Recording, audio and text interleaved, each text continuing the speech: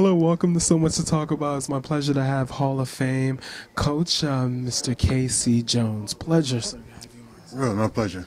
And I wanted to ask you, just being here every year, talk about, how great is it to see new members that really did a lot for the game come in to join gentlemen like you? Well, it's fantastic. Red Auerbach helped me get into the Hall of Fame, and that was really something that really just made me feel great. And but coming out of high school and then through college, and I went down to the Rams because Pete Rozelle was at the University of San Francisco my first year. He said, "Case, I'm going down to the Rams. If you want to try pro football, come on up here." And I said, "Okay." And so when I graduated, I went to the Army, and to get that over with. But then I was drafted by the Celtics in the third round, and third-round players don't make it.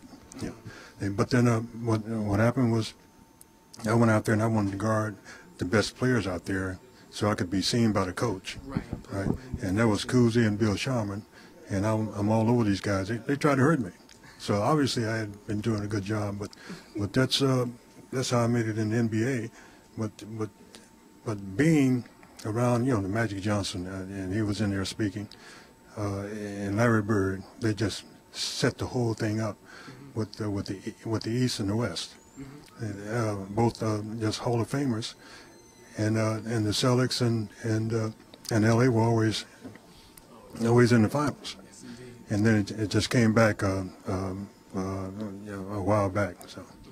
Isn't it amazing that yourself, Tom Heinsohn, Pat Riley, the new inductee, Billy Cunningham, and Bill Russell are the only 5 people to coach and play on the same, for the same franchise. That's amazing. And I wanted to talk to you about the Celtic tradition. How important is it for you, that green, and of course them winning the championship this year? How great was that for you? Well, the winning championship this year, I mean, KG coming in with Ray.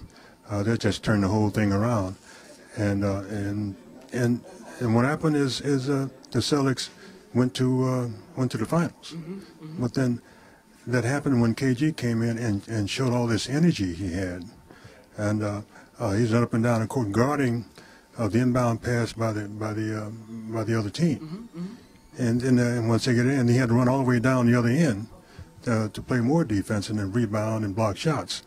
Now. The rest of the players had no choice but to match that energy. Otherwise, KG would have been talking to them, right? So and so Ray got on track, but the team really came together. What happened? Pierce? Pierce, before KG got there, he was stopping at 3-point line, bam, 3-point line, bam. But every now and then he'd drive. But then when KG came in, then he's diving for loose balls. That's right. He's penetrating to the basket. He's guarding Kobe and all the great ones. He became a total player, but how did that happen? The team came together, and KG and Ray were one of the two that really helped that situation. The Celtic tradition, how great is it for not just sports, but just in general?